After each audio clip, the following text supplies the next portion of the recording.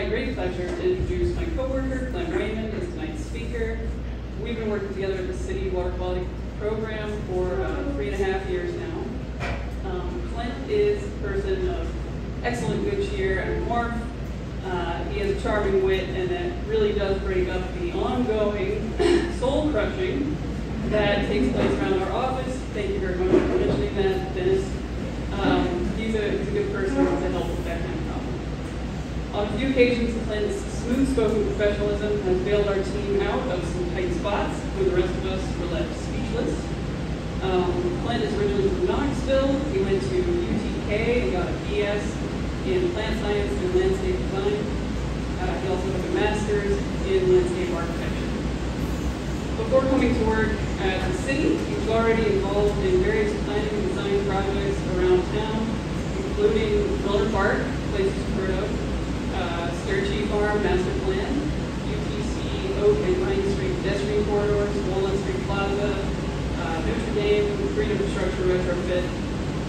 With our team, he has been working on various projects, the Superfund Grasslands project, Understory IGM Gardens, which we did a program about maybe a year and a half ago. You looked that up on the YouTube channel, actually. Heritage Park and Goodwin Road tree canopy improvements, just to name a few. Clint stays very busy outside work as well. He and his lovely wife, who also works full-time, run back and forth to Knoxville a lot. They regularly rebuild major chunks of their house, redesign the yard, but they do also make time to grow veggies and go hiking with their 2 hilarious young daughters. So let's welcome Clint Wayman to the Wild Ones.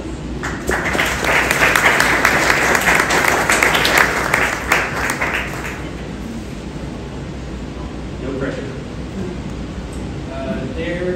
One of my favorite movies as a kid was Gene Wilder as Willy Wonka. And there's a scene right before they go through whatever the tunnel's called. He says, "The anxiety's building. Hope it lasts." None of us ever hope the anxiety lasts. Yet here we are. So yeah, thank you for that introduction again. From Knoxville, originally born and raised in Strawberry Plains. Anyone knows where that is? It's your last exit before you get to Spearville. That's how most people know it. Which we've been in Chattanooga for about 6 years now, and absolutely love it. It is just far enough from Knoxville that the grandparents aren't willing to make a one-day trip to see the kids, but just close enough where they expect us to make all the trips back to see family as well. We're actually heading back to Knoxville this weekend. So, modular matrix planting. So we'll start with the summary, and Tim, I'm going to scoot this back because I have a bad habit of trying to look at my slides, even though my screen is right here. So this is the description that I sent to Dennis back in February, and I typed it out, sent it to him, and went back and read it as I was preparing for this speech, or for this presentation, and I thought, anyone who reads this is either going to think I'm a really pompous jerk, or a foremost expert on the subject matter. And I would neither hope to be the first nor claim to be the second. I'm just a guy who's trying to design great spaces and just doing the best that I can. Matrix-based planting is something that I sort of learned more about and dove deep into after coming to the city. And on the whole, other than maybe the number of words that I tend to use, I really enjoy efficiency and simplicity. And this modular matrix planning strategy or methodology, whatever term you want to use, is a pretty good way to gain efficiency while still giving opportunity to have a little bit of fun in the design and planting process. So I'll read this really quick. I don't usually like to just read whole chunks of text that are on the screen in its entirety, but there are a few things I do want to dig out of here and make points of. Naturalized planting communities do not exist in single layer groups of 3, 5, or 7. They are complex, fluid, multi-layer systems that are largely self-sustaining. Modular, matrix-based design provides an approachable method of developing multi-layered plantings with an easily understood means of installation for gardens of any size. For the native plant advocate, matrix-based plant design allows a homeowner/designer, one and the same in this case, to experiment with plant community establishment while opening up space for nature to fill in the gaps and answer the questions that you didn't even think to ask. That sounds like a big ask of just one particular design method, and I think that this matrix-based planting answers quite effectively. The first thing that I want to pull from here, multi-layered systems. If you are new to the enthusiasm of native plants, then this may be new to you. But if you are not, if you've spoken with Lynn enough times, you are certainly familiar with the idea of multi-layered systems. Nothing in our lives exists in a single layer. This room is not a single layer. I can see 1, 2, 3, 4, 5. We experience space in multiple layers, and plant communities organize themselves similarly. This is one graphic that is pulled from Thomas Renier and Claudia West's book, Planting in a Post-Wild World. It's a fantastic read. It's actually very easy to read. And I'll hit on it a little bit later as well. But they've broken their methodology down into 3 layers. There's ground cover layer, your seasonal theme layer, your structural layer. Each layer serves a very necessary and specific purpose and complements the other layers. And could you speak more directly to the mic? yes. Yeah, thank you. I was hoping to have like a lapel mic or like a breaking mic around here, but so the ground cover layer, right, these are things like your grasses, your sedges, your ground covers, your pachysandra, your verbenas, some of your more prostrate ferns, stuff like that. Seasonal theme layer, obviously, more of your charismatic perennials, and then structural layer, which are moments of excitement. In this graphic, showing shrubs, angiopi of some sort, or bone set, depending on who you talk to. But just a graphic representation, I guess. The next one is an approachable method. The graphic you see up here is not overly complicated. This particular method does not require a ton of highly specialized graphic skills, which is one thing that I really like about it. You know, I love graphics, I love representation, huge emphasis on that in grad school. But when it comes to speaking to just someone who doesn't have a background in design, you can understand that each one of those yellow squares represents one thing or one group of things perhaps, and each magenta dot represents one thing or one group of things, and underlying those individual items is a base layer or that ground cover layer, whether it's the pink hatches in the lower right corner or in the upper right corner of the green, kind of hash marks, so on and so forth.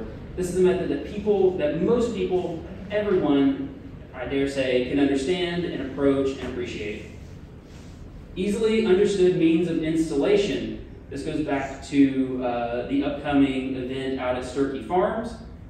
So many people say, oh, I can pot a plant, but time and time again we see in actual installations, plants are spaced incorrectly, plants are located completely across the site, plants are tree-specific, trees most often are dug too deep or they're set up too high, and people just don't, I don't know. I don't understand how people don't get it, but some people don't get it, right? This is a graphic of Lurie Gardens in Chicago. This is a Pete Alhoof and it's not Adam Woodruff. It is Roy Diblick, and I knew it was Roy because we're going to be talking about him in a second. Project and after the installation, the Lurie Gardens have hired graphic artists and designers to come back and, not posthumously, but after the fact, map this naturalized garden as it progresses through time. But again, if you look at this graphic, you can see that there are very clear delineations based on color. In this particular case, you can see there's a large swath of violet to purple through the middle. There's yellows, different shades of yellows. There's individual dots. Right? You can understand that whatever plant is associated with that graphic or with that symbol goes there. Right? That's a known thing that we can find in space. allows for the homeowner to experiment. This is Water Lilies by Monet in Roy Dibblick's book, The No Maintenance Garden, and we'll get to that in just a little bit. He pulls a lot of, he pulls a lot of sample design modules, and he pulls them directly from Impressionist paintings. There's an opportunity to have fun with it. If you are playing the role, if you are the designer, you're not playing the role of designer, everything is design. If you are serving as the design lead for your project, for your front landscape bed, for your neighbor's flower pots, for whatever it happens to be, you get to decide. Like, you have the authority in that moment to say, this goes here, this goes here. I want that to happen, right? And so, to me, that's exciting. It's a little nerve-wracking sometimes when you're field locating plants for a client or for the city. You're like, does that instrument really need to go there? And it does. And it does because you say it does in that moment. And that's honestly the best that you can do. But you can pull design inspiration from anything, right? I know I actually pulled out a number of slides here that were some of the patterns that W. Gary Smith talks about. And then in the symposium, he had an entire 1-hour lecture on design patterns in nature and that we see out here. So I pulled those out. But anything can become inspiration, and anything can turn into an effective, good design. History and context. Matrix-based planting design. Let me set this down and grab a sip of water real quick.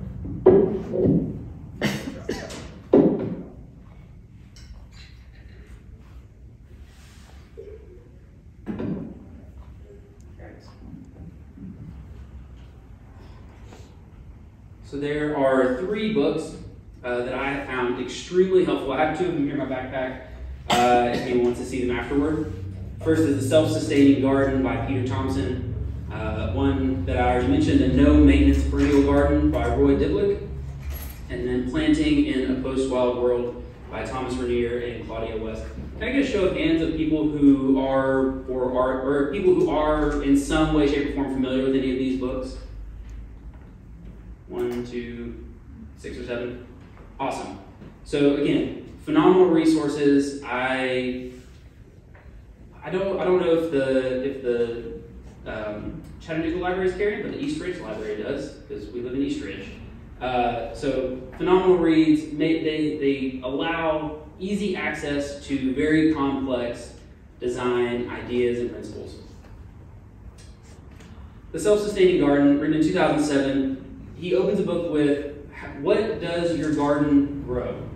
I'll just ask, can I get someone to raise their hand? What does your garden grow? Bugs. Bugs? Lots of bugs. Birds. Birds, grows birds, yeah. Virginia creeper. Virginia creeper, lots of Virginia creeper going around. I cannot wait until this fall. I have neglected trimming it, so I'm just going to anticipate the beautiful fall foliage of it at this point, and so that way I don't have to do any work before then. When asked what does your garden grow, many gardeners would actually reply that gardens just grow plants. And this goes back to the authority or the power of the designer. It depends on the skills and resources of the gardener. But the argument that Peter Thompson is making is that the better question would be to ask, what does your garden want to grow? So too often we see, and I'm certainly guilty of this, right? We want to impose this idea. We want to superimpose our ideas onto the landscape. We start to use, whether they're natives or non-natives, plants that could be argued have little to no business being planted where we end up planting them, right? You think of, my go-to example is this very common flowering dogwood that's planted right in the middle of a lawn. Anyone who's seen a flowering dogwood knows that it is never, I shouldn't say never because when you say never it makes you a fool. Very rarely will you see it planted in the middle of the lawn. Where would you see a flowering dogwood growing on its own? In the forest. In the middle of the forest. They love to hang out right on that edge condition between the forest and the field. You go hiking up on Lookout or Signal or in the Smokies, And you're walking through there, and in the early spring, you see just clouds, like delicate clouds moving in the understory, and that's your dogwood. But as I guess this would be the case on my property, we have a reasonably area cleared out that's lawn. It's a lot of weeds. I know the weeds sometimes. But the perimeter is pretty well wooded, and so a lot of the plants that I find love that edge condition.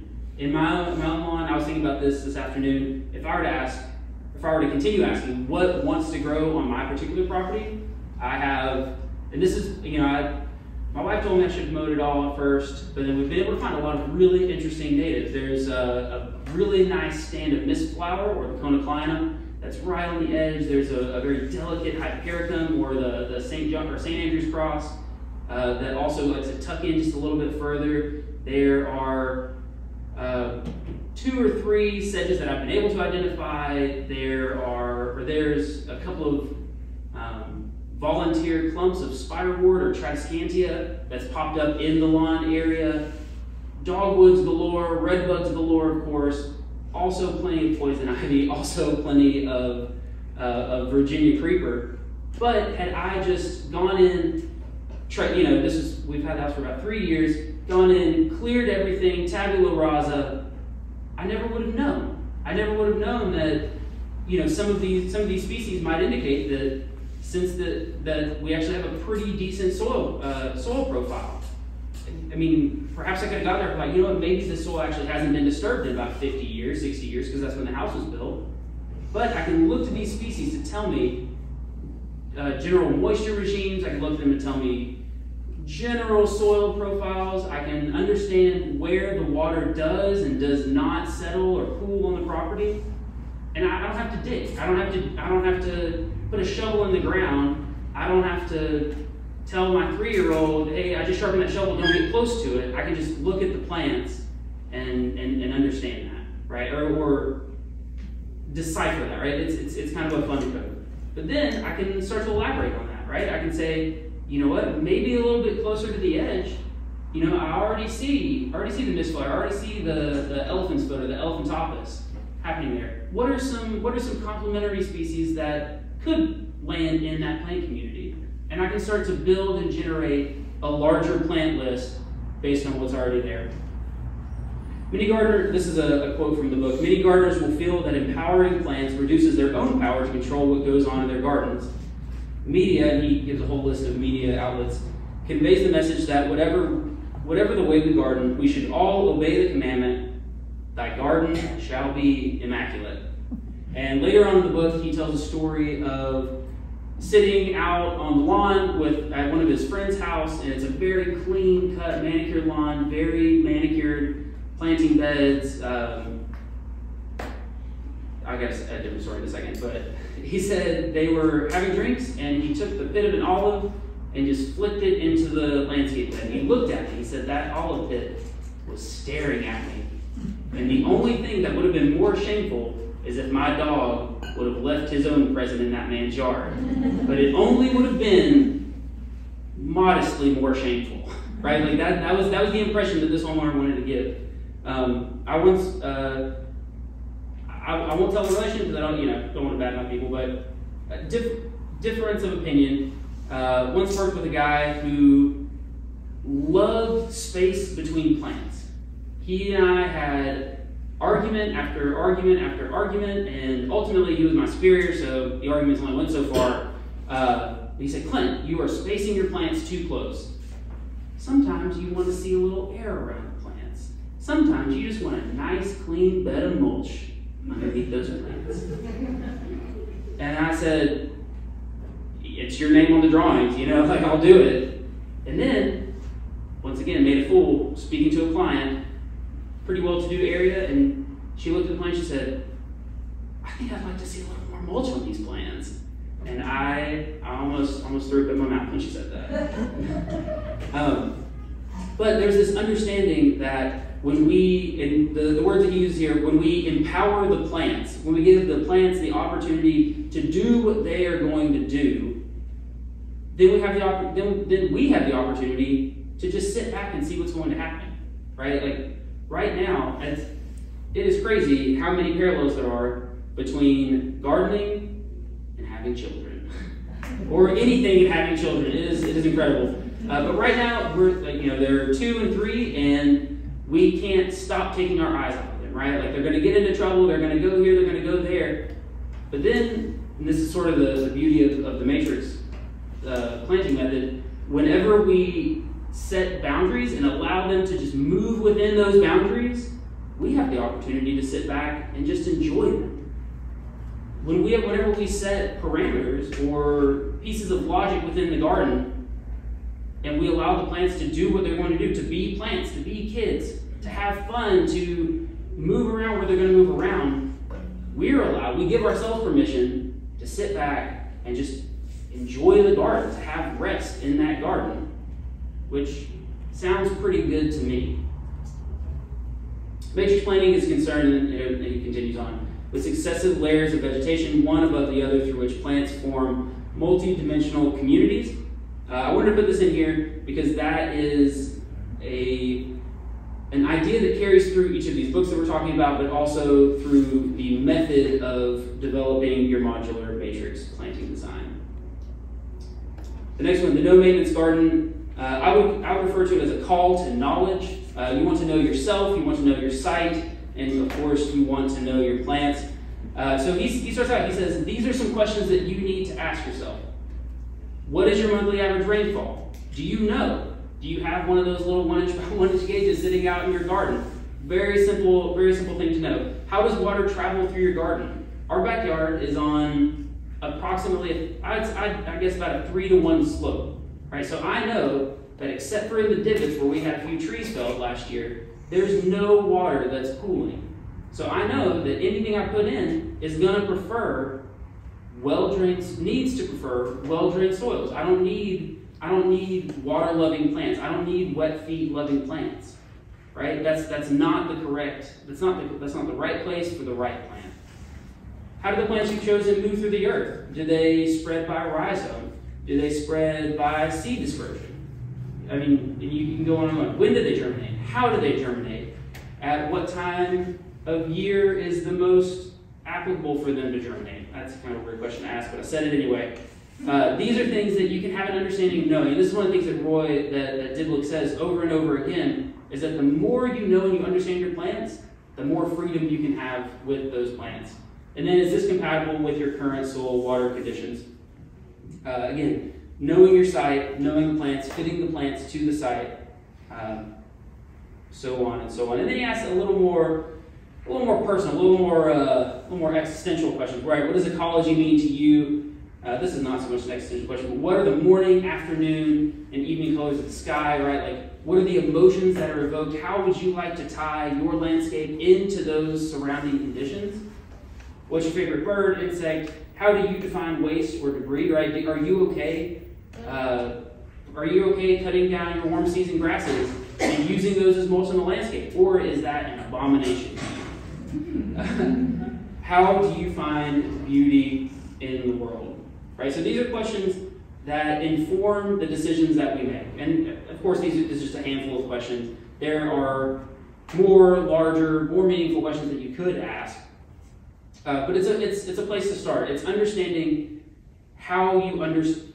It's knowing how you understand the world around you and how you approach the world around you. Sorry, I'll bring this up a little bit closer. It is a call to intimacy and engagement with your garden. And then the third book, Planting in a Post-Wild World. This was from a commentary that I found on it. It says, it reflects upon the taming of the landscape, which eliminated truly wild landscapes from all the most remote sites. And then directly from this sort of the ponderings of Rainier and West. And they go on to say that in this light, the recent rally around native plants bears a bit of irony. The belated rediscovery of the virtues of native plants come at a moment of their definitive decline in the world. Not to be the Debbie Downer and say that all is lost, but it's understanding that we live in a different time, we live in a different space than those that came before us, right? And so when we look, and their argument is that when we look to natural spaces, and it might be on the slide next to us, we find a distinct, or for landscapes moving into the future, they argue we must move toward a distinct hybrid of ornamental horticulture and ecology, saying that there is no going back, hoping that things go back to the way they were at such and such AD, right? Like, if you pick a date in the past, right, there's no absolute going back to it. We have to understand that in our modern context, the impact that we've had, and then the positive impact that we have the potential for in the future. Now, these books are a call to pay attention. You pay attention to your plants, pay attention to your site, pay attention to yourself, pay attention to the cultural zeitgeist of the moment, and plan accordingly, plan your gardens accordingly. So, precedent and representation in matrix-based planting design. As I mentioned before, I forgot where I was going with that. That was like that one sentence. I'll look at that. But design is all around you. Everything we do is designed, from the outfit that you pick out in the morning to the car you drove here. Every bit of that car is designed, to the landscapes that we see around us. There is design in everything that our hands touch, right? So we can look from the modularity standpoint. You can see the glass dome on the top left. The photo next to it is actually a plan view or an aerial shot of seating, a public seating space, right? But you can see these individual components of a modular system put together to create enjoyable, human-centered spaces. The photo of the cargo ship, of the, what are those called? Containers, yeah, shipping containers. Like, everyone wants to build a house out of those things these days. Right, but like modularity as utility, right? There's utility, and goes back to the sort of the thesis statement at the beginning, right? Like, there is utility and efficiency to be found in an easily accessible or an easily installed landscape, and then patterns of natural dispersion and patterns of natural repetition. Moving into some more of like the representation side of it, these are, I put the tag digital dispersion modeling, and I don't think that I think these images came from, it was a course at UNLV, an acquaintance of mine, Phil Zawaris, incredible graphic individual, but so don't read too much into the data on these, but understanding that there are what I would call zones of influence and zones of dispersion that we can model, right? This is, when I entered into grad school, it was right on the cusp of architecture, and then even into landscape architecture, moving toward the route of parametric modeling-based design, right? So using algorithm coding to develop your digital models, and we can use that, I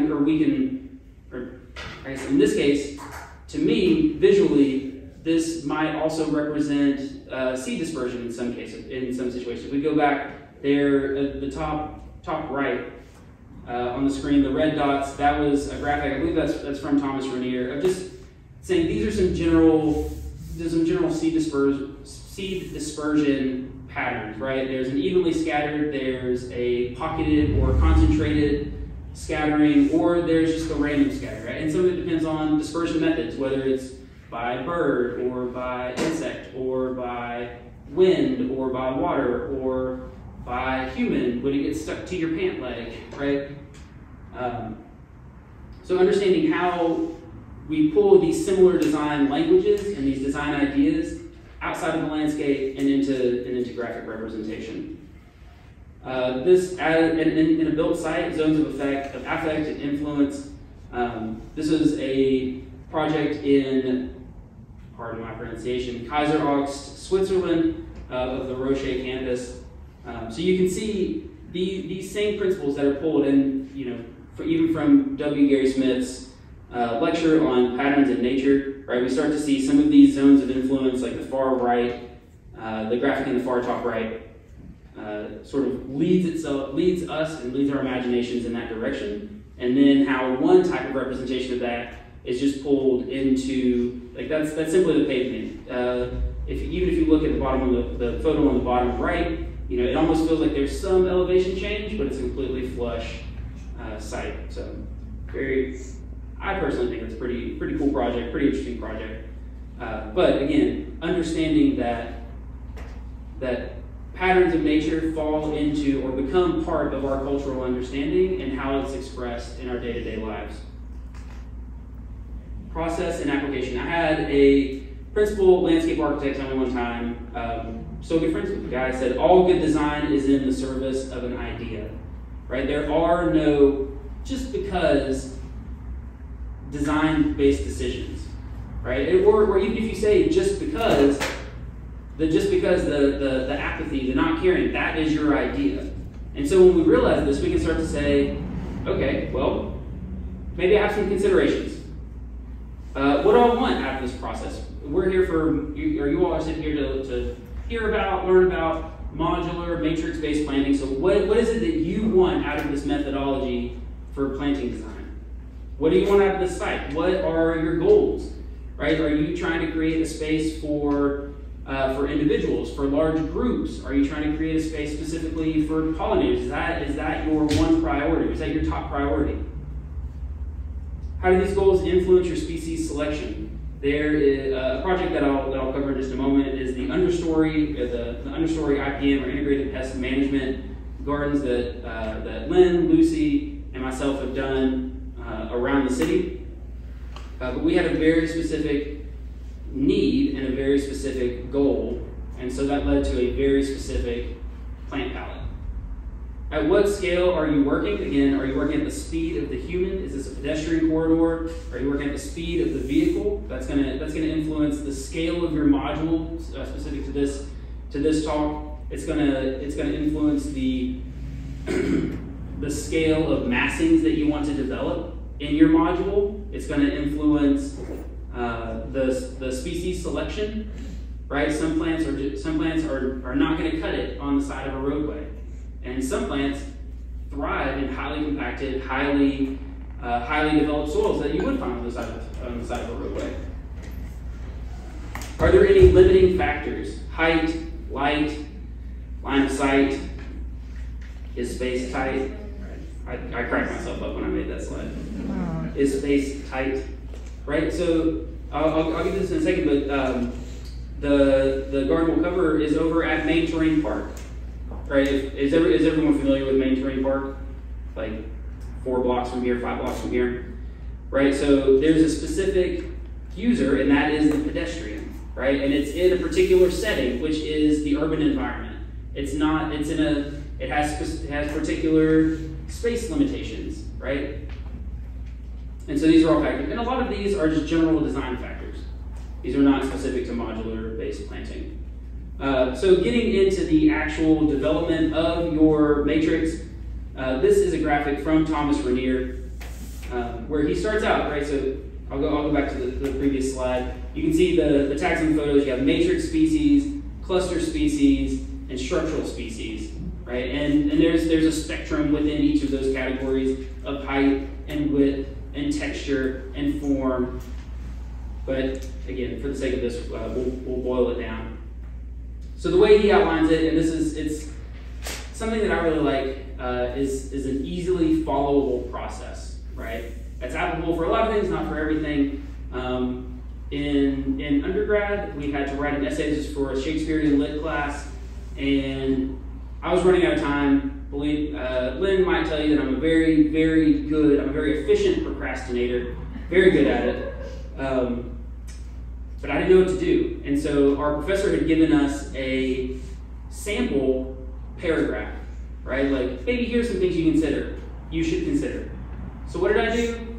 I dissected that paragraph and I said, she has 2 sentences that clarify this objective, and she has 3 sentences that serve this purpose. And I structured my entire essay based on that method, and I got a 98, so out of 100. So I thought that was pretty good.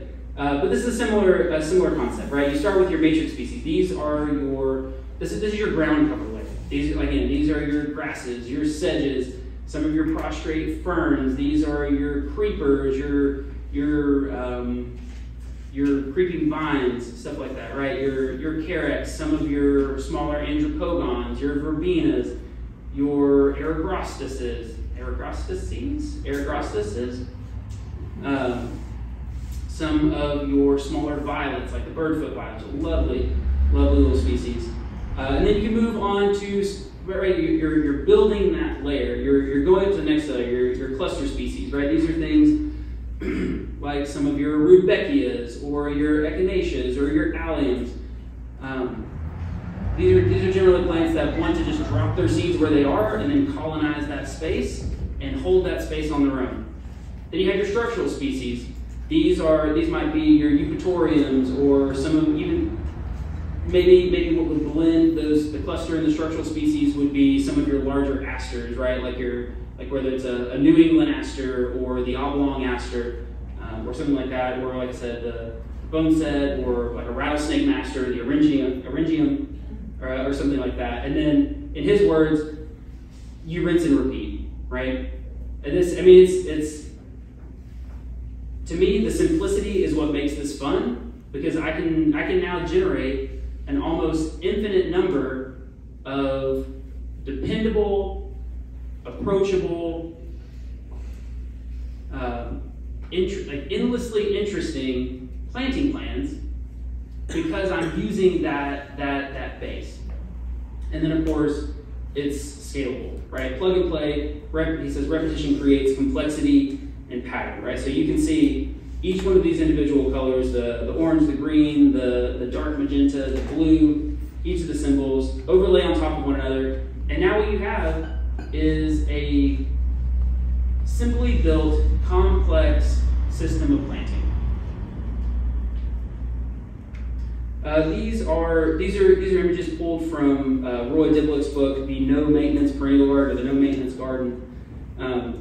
Each one of these, right, the Monet, water lilies, these are plants he pulled. There's a couple of Cecilarias, Salvias, Amsonias, and that's a really good plant. That he pulls from the forms of the brush strokes and the colors and the textures that Monet used in his garden, right? And this is, in my opinion, an extremely interesting and novel way to pair that hybrid horticulture, or that hybridization of horticulture and ecology. He does Van Gogh's farms near Auvers, and then he just calls it substance, strength, and texture. And these are infinitely complex in your species selection, right? There are some models that he presents in this book that are 3 species, right? And maybe you can find a time and an opportunity to search out that simplicity, or maybe there's a time and place where you want, I think these are 140 square feet. Each one of these grids represents 1 square foot, if I remember correctly. Maybe there's a time where you actually do want 20, 25 different species or collections of species within your module. The understory integrated pest management gardens at Maine Terrain Park. That's where these photos are from. That's Lucy in the hat. And then if you really squint right behind that large echinacea in the middle, there's our good friend Lynn Rutherford. Considerations. What did we want out of this process? These gardens came about because the city forester at the time, Gene Wilder, he came up to our desks, came up to our spot in the office, sat on the floor. He's an older gentleman, so I mean, I creep a little bit at this point when I get up off the floor, but he's impressive. Sat down on the floor and said, hey, we're having a Lacanian scale issue in our oak species all along the riverfront and then spreading toward the south side of the downtown zone, right? Like through the central business district and almost the south side, right? And so he said, okay, well, he had reached out to an IPM contractor, and they said, yeah, we'll bring in the really common one is it's a particular subspecies of ladybug, and we can bring those ladybugs in, and they'll take care of the scale because they are predatory insects, and maybe that'll work, right? And it was, I forget how many hundreds of thousands of individual insects they would bring in to downtown. Not that there aren't already 100,000 insects, but these are a species that we don't know if they would show up, say, nah, we're good, and then get out of here without addressing the issue, or maybe they'd stick around for too long, right? This is an unknown species that serves as sort of an unknown solution to a known problem. And so I think it might have been Lucy said, well, hey, there's actually a really great predatory wasp that loves Lacanium scale, and maybe we can develop a series of planters or a string of planters, a necklace of planting sites around downtown that host that predatory wasp that is, it's lovely to look at, it's about yay big, it's got a blue thorax, and does its job. We know that we can host it. We know that it goes toward a very specific set of plants, of species, and that can be one facet of our approach to solve this problem. And Gene said, okay, well that saves me about $140,000 if I don't go with this contractor. And so we said, okay, that's our goal. Our goal is to develop a planting scheme and sites strategically located around the city that can host this.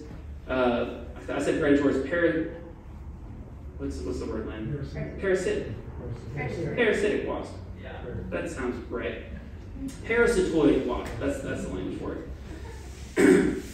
And our first site happens to be main terrain. How do these goals influence our species selection? Very narrow margin of plant species that we know are successful hosts for this wasp. At what scale are we working?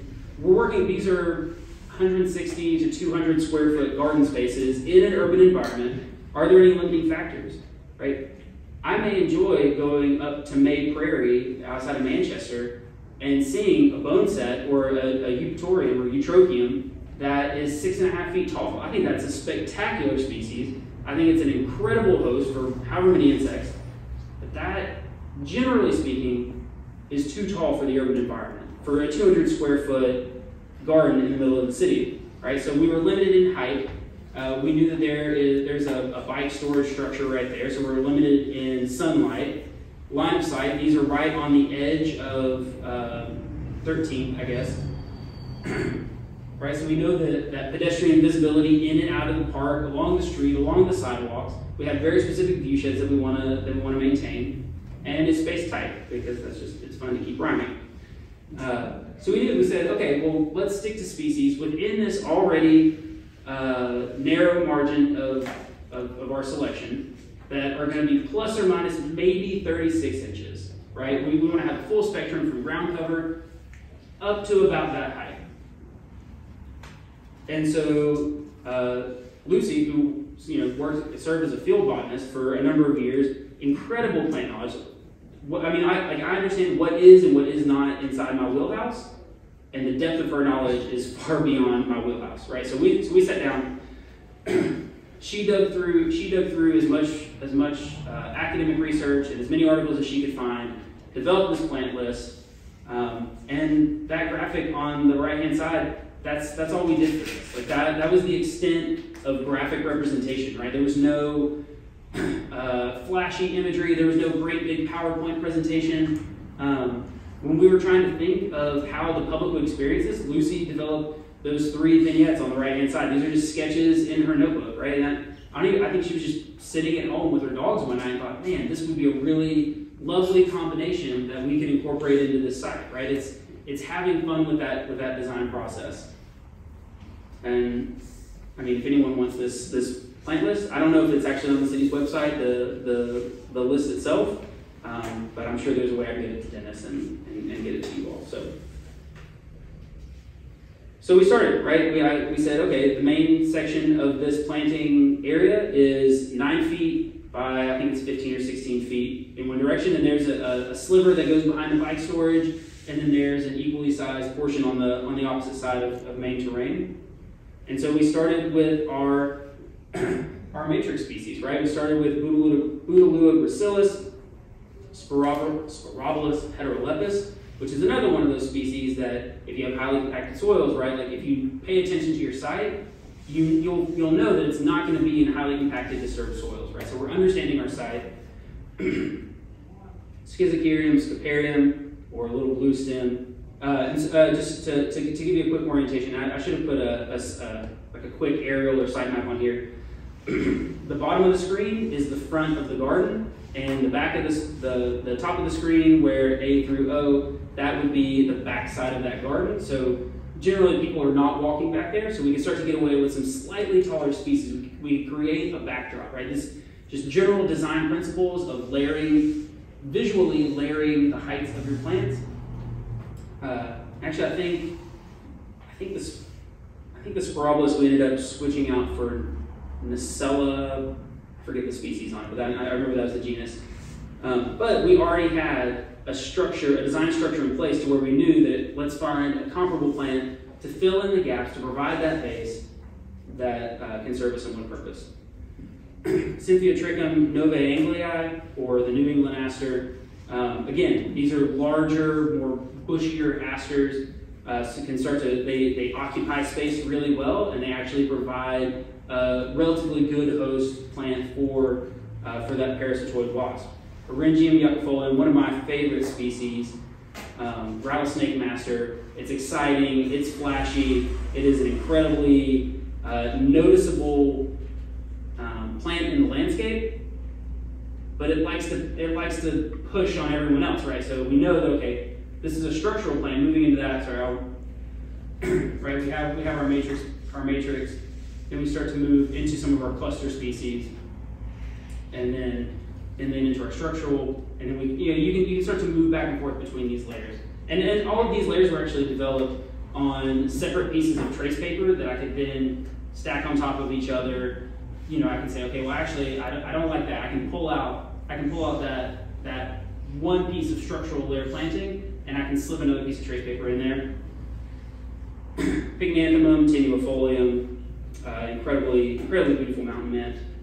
Solidago speciosa gets a little bit of height on it, right? So this is one that's up there, that 3 foot plus range that we might not want to have toward the front of the garden, right? But we know that aster is going to start to take space alongside that solidago. It's going to take space. It's going to find its way underneath that solidago and fill in the gaps.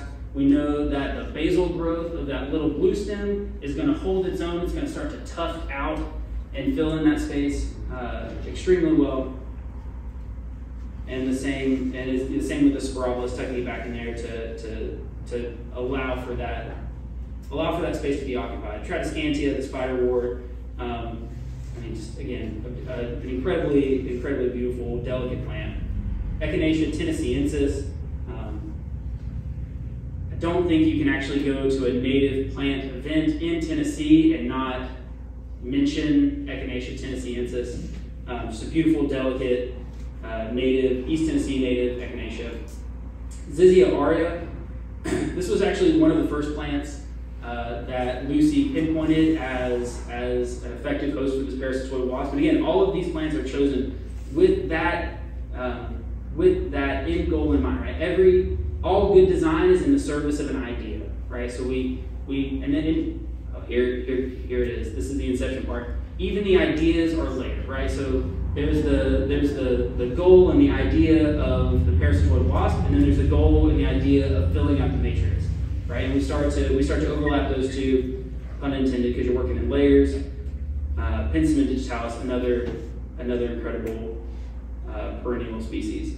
So this is what the final matrix looked like, and we were able to take this same matrix and use it for the same module based on the 9x15 matrix, and use that over at Jefferson Heights Park, right, just down the street from here. We were able to engage the community, who already has a very active. Does anyone here live in Jefferson Heights or nearby? Okay. Very active community garden space that's out there. A lot of community traffic right around the park. And so we were going to take this, tweak it how we need to. Right, some species may not have been available, or they may have been too far away to get reasonable access to. But again, we have that foundation to build on. Right, so you plug and play, you create your grid. It's infinitely scalable. And if you think that's too gritty, then grid E with a D. Then you can start to shuffle these around, slide it over here, slide it over there within each row, however you feel is appropriate. And again, this is the sketch that I sent to Lucy. Right, I did. Outside of like the research and thought that went into the placement, the actual time drawing this, maybe a half hour, right? And that's probably a generous estimate, right? These are not highly flashy graphics, but I know that everywhere. Let's see, can you see my cursor sit up there? Right? I know that everywhere on that 1 foot grid, I can place that Echinacea tennesseeensis. And the way we did this is that we went out and we just took a tape measure and we said, okay, line this tape measure out, drop your plug here, here, here, here, here. Let's move 1 foot up. Set your tape measure out. 1, 1, 1, 1, 1. Or in cases like this parabolas here on the lower corner, I think that was a 16 to 18 inch spacing.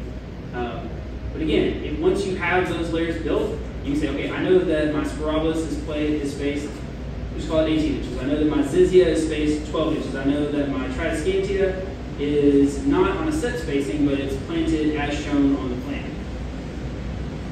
So on and so forth. And these are a few photos. This is from maybe about a month ago out at Main Terrain, right? So you can see how some of the basal growth in the front left or the front right of the corner starts to take up space with that rattlesnake master in the middle, and you can see the tridescantia, which is the purple blooms along this edge, and coming up right there in the middle of this photo, start to move into and occupy that void space, whether it's with, I think we ended up using Leonardo in the back.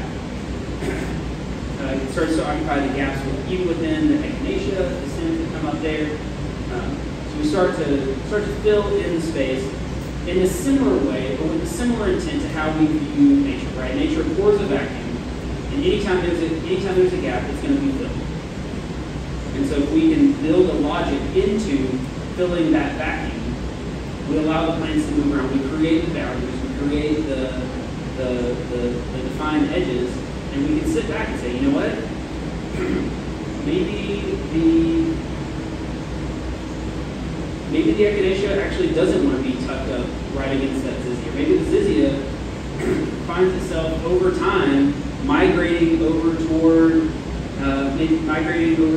what we would view as just the right of the matrix of module. Sorry, someone's taking a photo. Right, and to me, like that's where the fun comes in, right? I can set my boundaries, I can set my decision-making elements, and then I have the freedom to move around within there. This is a separate project. This is Toccoa Park in East Ridge, just off of Toccoa Avenue. I think it's what it is. One of the parks administrators came to me and said, hey, we're doing this planting, we're putting in a new sign, can you give us a planting plan for that? And coming hot off the heels of this garden, I said, yeah, of course I can. Give me about half a day and I'll have it to you. And so this is the extent of the graphic, right? A little bit nicer because I was sending it to a different administrative body.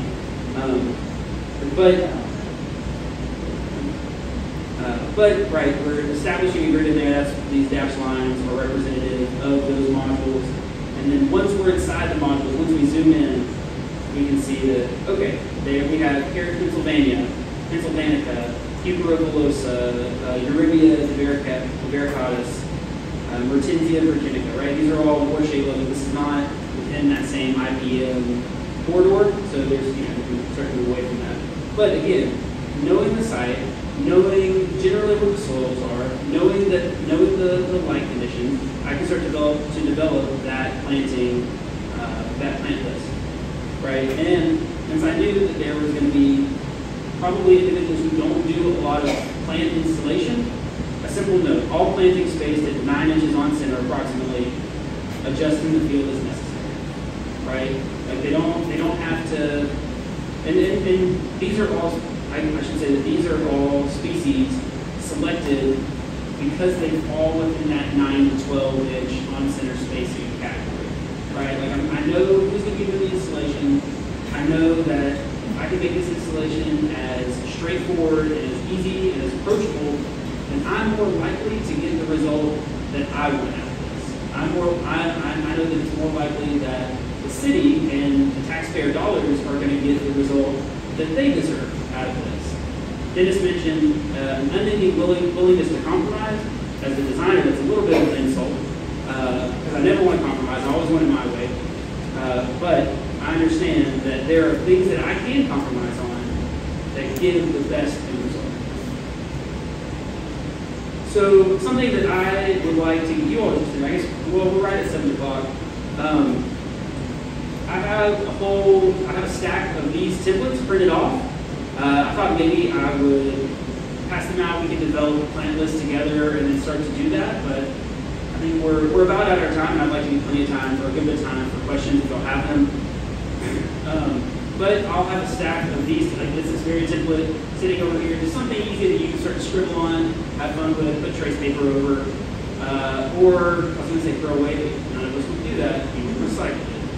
You would tear it in half and you would use it as scrap paper for taking notes or writing lists on, and then you would recycle it. But you're welcome to come up here after the fact and grab 1 or 2 of those. I printed out 50 of them. I think that's probably about how many people we have here right now. And I don't remember if there it is. I think I just had image credits after that. But that's sort of the extent of it. It's a very simple concept. Really had to dig deep to not just walk in here and say, you have a grid, you pick some plants, you put the plants on the grid. You know, you pretty much got it figured out. There is, of course, there's more depth to it than that, but from an approachability standpoint, it really can feel that simple. But with that, I don't know if Dennis has any other comments. I'm happy to field any questions, to make up any answers that I don't know, or defer to someone else. Yes, sir. In the area, I wanted to ask, what stone fruit would you recommend? And has anyone been to grow satsumas or mandarins in the area? I would say that I do not have a ton of experience with citrus, other than my grandfather grows satsumas outside of Jacksonville, Florida. Florida. Yeah. So maybe that actually answers your question in an indirect way, but that'd be a question that I would open it up to anybody else in the audience for. And stone fruits, any recommendations? Sorry, did you say stone fruits? Yeah, do they grow here very well, like a plum or a nectarine or? I mean, I've seen a lot of success with plum, different varieties of peaches. I will shut up because that is mostly out of my wheelhouse, and I would just open it up to anyone else to raise their hand and offer guidance or advice. I don't think we have any native stone fruit. Pawpaws are native to this area, and persimmons. Do we have any native stone fruit? Native plum. Native plum, yeah, Chickasaw plum. Yeah.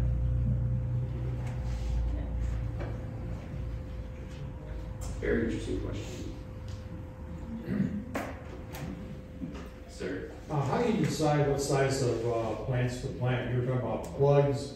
When you do this, do you put in all little plugs, or do you put in a few that are more likely to survive, or how do you do it? Because financially, you're looking at about 2 plants per square foot up there. Right. My go-to is plugs. I've had a lot of success with plugs, but also knowing when to plant them and what it takes to keep them, or anticipating when to plant them and anticipating what it will take to keep them alive. In the same way that you might take a 1 gallon or a 3 gallon potted plant and you wouldn't put it in the ground and leave it alone, right? You would treat it with tender, loving care, and you would whisper sweet nothings to it. I do the same to each of the plugs that I plant. But a simple answer is that my go-to is plugs. From a financial standpoint, the majority of perennials that I've seen, of course there are exceptions, tend to fill in maybe a little bit quicker than some of your larger potted plants. This is just personal experience, right? Everyone's going to have different mileage, of course. But there have been times where one of the engineers came, a very specific example, one of the engineers came to me, she said, hey Clint, can you look over, this is shortly after I started at the city. She said, hey, can you look over this planting plan? There's a new set of condos going in, we're trying to, condos have gone in, the city was doing a stream bank restoration project, and they had specified, I think it was something like $15,000 worth of 3 gallon panicum verbatim, right? And I said, well, if you go with, those are, if you buy them, they said 3 gallons. Well, that's minimum of $15 plant. That's the cheapest you're going to find something in that particular pot. Or you can have the same number of plugs at $2 a plug, and you can save about $12,000. And she said, she came to me a couple weeks ago, she's like, I'm sorry, but they were already purchased. And I'm like, okay, well, that's okay. Yes, ma'am. So I have started a lot of my own plugs, and based on my goal was that I didn't want to spend a lot of money, so I had to start things that I knew I could start. So I have all these plugs of perennials, but now the grasses and the sedges. So can I, after the plugs are in the ground, sow grasses from seed? Backfill, either with seeding or... On top of everything that's already planted from plugs. You're free to do whatever you like. No, of course. Absolutely. Sorry. Don't mean to be so smart aleck. No, it's funny. Yeah, a little bit funnier earlier. But absolutely, right? That's another way, you know, companies like Brownstone are a phenomenal resource. Or there are numerous other seed sources where you could say, let's go back. Right? So in this particular case, and honestly, I was looking back through the species list on this, and I was like, there are not a whole lot of like really low to the ground species here. But let's say that you identified in your planning process that you wanted this area right here just chock full of whatever seeds you might put out there, right? Maybe it's Sporobolus or Anthropogar tenarius, something that's gonna easily fill in there, right? And you spend significantly less money on seed, knowing that maybe not all are going to germinate, and that they're going to crowd. A certain percentage are going to get crowded out. But you're building that insurance policy into it. I don't see any significant issue with that particular process, but I also know that even if I planted plugs of a particular species and it seeded itself 5 feet away and not where I showed where it should have been on the plan, that's okay, right? That's the unpredictability that to me is exciting in the process. So the Sporobolus, just have fun. Or some more grasses for next year. Right. Well, but That's just too much work. yeah, for sure. Okay, thanks. Yeah, of course. What was your irrigation plan after the plugs were installed? So this was a smaller installation. We worked along with park staff who have like a gator with a watering tank to do irrigation. There is irrigation at the park installed, but maybe Lynn can speak to this. I don't believe we tapped into any of that. It was solely above ground irrigation as needed until the plants were established. If you're working at larger scale, right, there's a ton of drip type irrigation systems that would function perfectly well, and then the goal or the impetus, one aspect of going this direction with natives and specifically with matrix-based or multi-layered native planting is that it is self-sustaining, that if you don't water it for a season or that you don't want to water it for a season, you know that there are whether in the best case scenario, all the species that you selected are going to be good to go once established. And if not, you have confidence that a good majority of those species which can survive or which can thrive in those less than optimum horticultural industry conditions will fill in the spaces, and as time goes on. So how long does That's a good question. How long does it take to establish? If you're using plugs, what kind of time? You're looking at 1, 2, 3 years? I would say give or take 2 growing seasons, 3 growing seasons at the most. I mean, of course, like some of your more bunching grasses are gonna start to take up space maybe a little bit quicker. There are certain species within like pycnanthemums that don't germinate as quickly and might need a couple of seasons of freeze-thaw is not the right term, but of cold scarification, I guess is the word for it. But it depends. Generally speaking, I estimate about 2 growing seasons to get reasonable coverage. And in the meantime, right, you're planning for that maintenance of saying, okay, well, I have this base of warm season grasses built into the module, and so maybe I have some plug die off, right? Maybe they don't take as quickly, but I can see that there's still plenty of energy and life left in those that I'm not going to pull them out and replace them, but they still haven't taken up the space that I wanted to. Well, then I go back in late fall, winter, whenever it is that for whatever species, and I cut back those grasses and I use that mulch from the site. Like I use the site to replenish itself, and so I can use that as a weed deterrent. I can use that as its own ground cover that speaks to the language of the plants that are already there. That's a really good question. Thank you. Yes. For an urban setting where you've got something like this, and then there's an adjacent lot where there's like a bunch of noxious weeds like wisteria and creeping euonymus and all kinds of other like nightmarish things, privet. Have you ever found like a physical barrier that's kind of, there's a fence, but things Right. come over the fence and creep under the fence and birds, drop seeds. I'm just trying to I'm trying everything I can. Usually the physical barrier is like right here, and you just don't see it. You just try to not see it. Lynn might actually be a better, or someone else, perhaps Lynn would be a better individual to answer that question. We insisted on some metal edging, partly to protect the garden from mowers, to help the mowers see the boundary between the turf grass and the garden.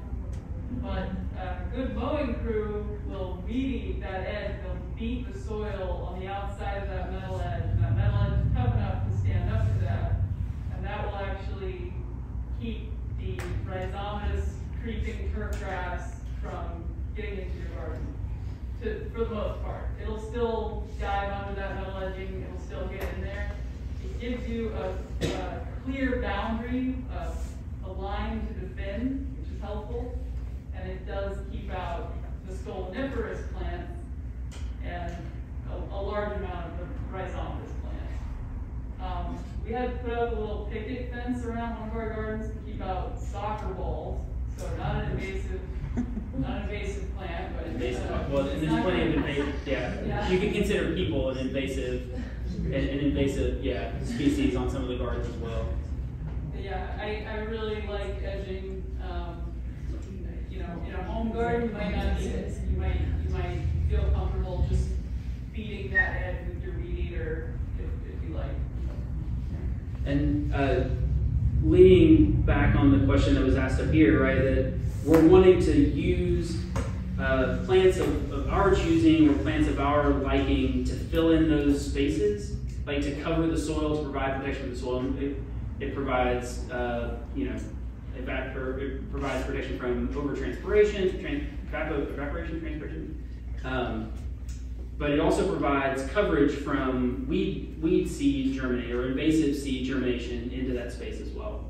And anything that does germinate, that, and I wish I would have got a better picture, but that depth of shade along that bottom layer it's noticeable. Like you can move your hand from the top of the garden to the bottom of the garden and notice the difference in temperature because of the shade that's provided from these plants. I'll also say that these gardens, Main Terrain Garden is now in its second full season, I guess. So like 2.5 years now. Mm-hmm. And we already have very few weeds that we're dealing with. So like Clint said, the shade, we're in the editing mode at this point. We have an abundance of extra plants now, and we're actually just at the point where we're pulling some echinacea out. We're pulling some extra asters out. The weeds that we are getting were either already there, so they're remnant Bermuda grass rhizomes that are really hard to get out of there permanently. Dastardly. Yeah. Or they're wind-blown annuals that just come in and, you're always going to have that a little bit on the edges. Yes. Did the wasps do what you wanted them to do? Did they actually take care of the problem? So we are seeing very active populations of these wasps, but I think it's a multi-year investment to see the fruits paying off. And a lot of the time, and I wish Lucy is not here, is she? No. Okay. One of the things that we talked about early on is that, you know, the presence of scale, unless you actively go and press on the bark, you're not gonna, which is part of the monitoring process, right? To know whether or not it's working. But to go to everyone to know whether or not it's still active and alive, you would actually go press on the bark and see if it squishes out. So I mean, like, again, it's a multi-year process. I would anticipate maybe within the next couple of growing seasons to maybe see more of an effort. I know Gene is retired at this point, but Pete, I say new city forester, has been city forester for 2 years now. I think that, you know, I'm sure that's part of his monitoring schedule as well. You know, any grad students that want to dig around for us, we're actively searching for entomology students that are willing to take on this project.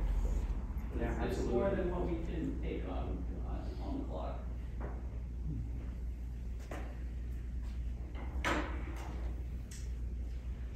Any other questions? So after you planted, you did mulch it. There, and let me speak to this. There was a thin layer mulch place. Did we end up using pine straw? Yeah, I think we used shredded hardwood mulch the first year. We wanted a denser layer to really do that weed suppression for us. We are now using pine straw mulch, so a lighter, fluffier mulch that's probably not casting as deep a shade on the ground, but it looks more natural. I think it kind of suits the landscape better.